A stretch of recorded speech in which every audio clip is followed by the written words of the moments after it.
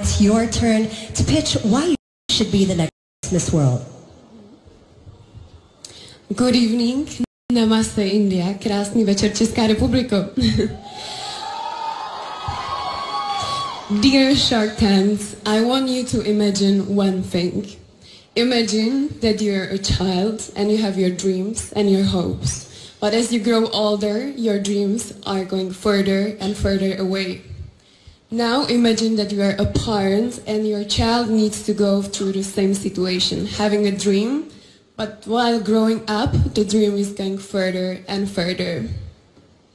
And that's because the children doesn't get the proper education to fulfill the dream career. As of 2024, it's still a fact that 250 million children are out of the school worldwide, and that's why my lifelong mission is providing quality education to unprivileged children.